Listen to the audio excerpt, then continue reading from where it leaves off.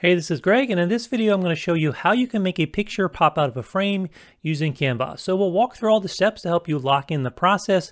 I'll show you some tips for making sure your different images stay aligned. If you're a free user, I can show you a workaround you can use for removing the background. And then I'll show you a few examples to give you ideas of things you can do to really take this effect to the next level. And then if you really want to lock it in, I also have some free resources for you, so make sure you watch till the end. Okay, the key to creating a photo pop-out effect like this where the photo pops out of the frames is really making use of frames in Canva and then having one image in the frame and another image popping out of the frame.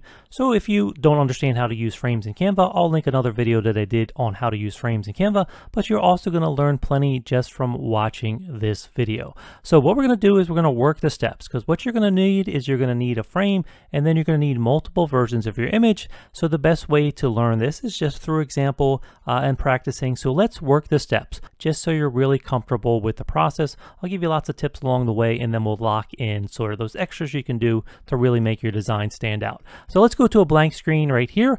And as I said, you're going to have something pop out of the frame. So you can decide whether you want to find that photo first. It might make sense that you find the photo first, because then you may have an idea of what sort of shape frame is going to work best. So let me just come here under photos, clear my search. Let's see if I can find that one photo that we were just using in my recent searches here. So here it is right here. So let me just find that here. And we're going to use this photo. Now, again, as I said before, you can use any shape frame you want, but you want to think about the shape of your subject that you're going to remove from the background. How are they going to fit in certain frames? And then what elements you might want to pop out of the frame. So we're just going to keep it simple and use circle frame. I see a circle frame right here, but you could also just search here for circle frame under the elements tab here in Canva. And this first option here is what we're going to use. So we're going to bring this frame in. Okay, so now we have a frame and we have the photo itself. Now, of course, if I try to drag it into the frame, as soon as I get over top of the frame, boom, it's going to snap into the frame. But before I do that, let me just go ahead and duplicate this. So I'll right click and choose the duplicate option. You could also use Control D on your keyboard to do this. That would be Command D on Mac, but Control D on Windows. And now we have a second copy, and I'll just place that other copy sort of out of the way for a second. And then what we're going to do is we're going to take this main copy here and we're just going to slide that into our frame. I'll collapse this so we can see a little bit better. And so now we have her within the frame here, and we can resize, get the circle about the size we want. But of course, now we're going to want to adjust sort of how this photo is appearing within the circle, because it's sort of mostly contained within the circle here. I want to make it so she extends a little bit farther beyond this frame. And then that's where this second photo is going to come into play, because we're going to use that so we have it so we can see both elements inside the frame and outside the frame, sort of the full eye of the user, so we get that photo pop out effect. Okay, so if you worked with frames before in Canva, you know that you have these resize handles here on your frame. So if you drag from the corner, you can resize that, and it's going to keep the proportions sort of width to height. Now, some frames will also have these side handles, which you can drag in. Of course, now it's squashing this down to an oval. So you have to be a little bit careful using those and make sure it is something you want to do. I'm just going to hit Control Z on my keyboard to undo that change and bring it back, because I want to keep this as a perfect circle.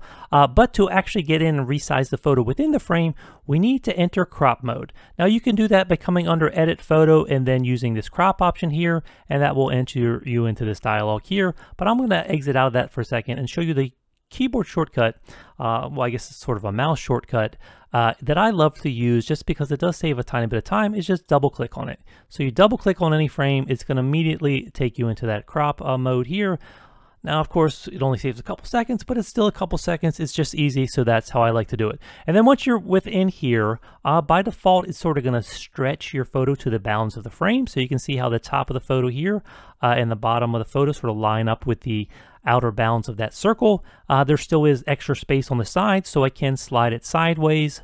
But I can't shrink it down, beyond the part of the circle, since it has to at least stretch to the bounds of the circle.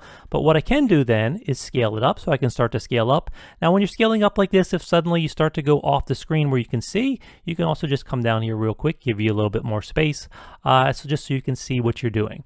And so I'm going to scale her up, and I'm going to reposition. So again, use the corner points to scale, and then when you see this icon shift to this sort of cursor where you have the 4 arrows, then lets you know you can just click, hold, and drag and move it around to position it however you want. So I want it so that she's sort of popping out of the frames on the side, the top, and then also her drink over here. So let's just make it a little bit more on this side. maybe something like that here. And again, you can always come back and adjust this later, but I think that's going to work pretty well. Now, anytime you've done this, you can click done, or you can just click anywhere on the outside area here beyond the bounds of your photo, and it's going to lock in that change. Now I'll fit this back to screen now just so we have a good view of what we're doing here. And I can also switch between the different modes I have here. Right now I'm in this sort of vertically scrolling mode, but I can also just do this if I want to go into thumbnail mode.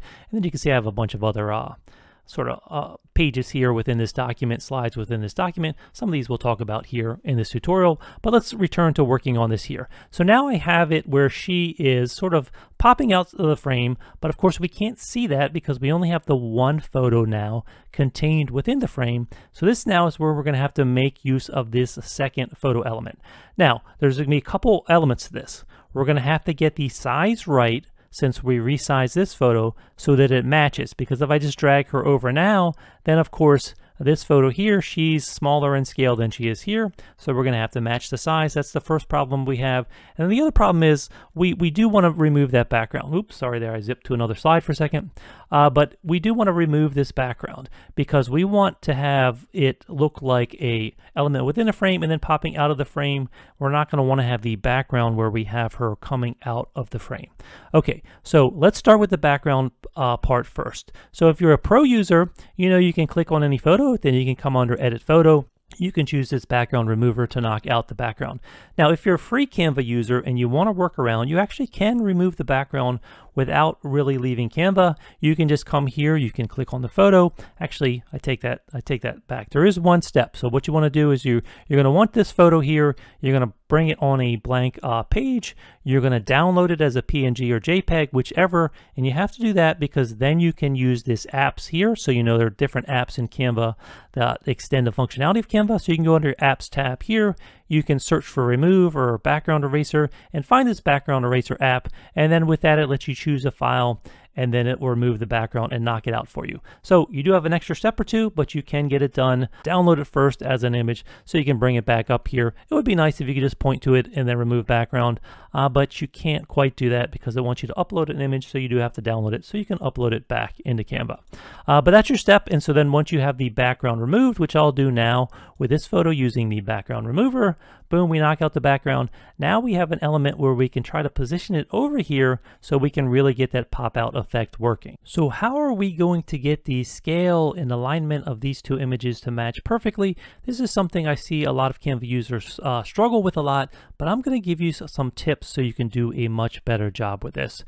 So sometimes when I extract an image from a background, I pull in these crop handles just to like maybe the edge of the bag and the edge of the areas that have been cropped away, but you do need to resist that temptation for this particular technique. So I'm going to make sure I don't mess with the bounds, because one of the keys to making this work and be able to line things up is the fact that even though you've removed the background, the outer bounds here, if we just click on it, you know, you click on an object to get the bounding box, the outer bounds here actually still stretch to the what was the background of the image, even though we've knocked out that background.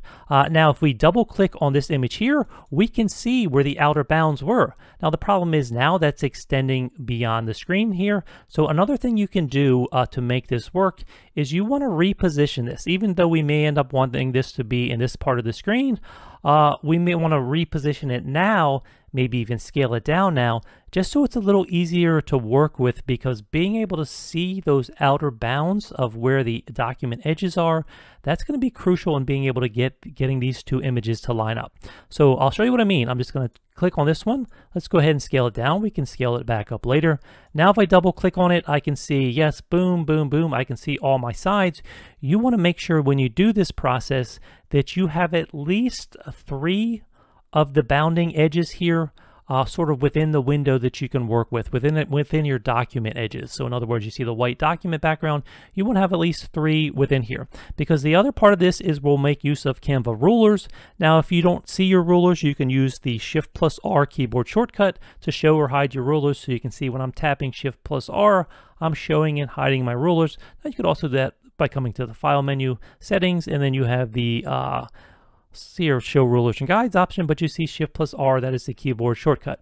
Now once you have that, that allows you to just let me just clear these guides. I have a couple guides on the screen, but once you've done that, you can drag out guides from any of the rulers. You can drag it out, put it anywhere on screen. I could also drag out a horizontal guide from going up here. Here's another one I'll remove. But then what that allows me to do is now when I double click on this, even within this mode with my bounds, I can just drag out rulers and sort of bring them down exactly to where those bounding lines are on my document, and then I can get things to line up perfectly. Now I could do all three sides, but really, or all four sides, excuse me, but really you're just gonna need three sides. Sometimes you can even get away with two depending on certain things, but we're gonna use three to be safe here. And now I'm gonna use that to align my next image, okay?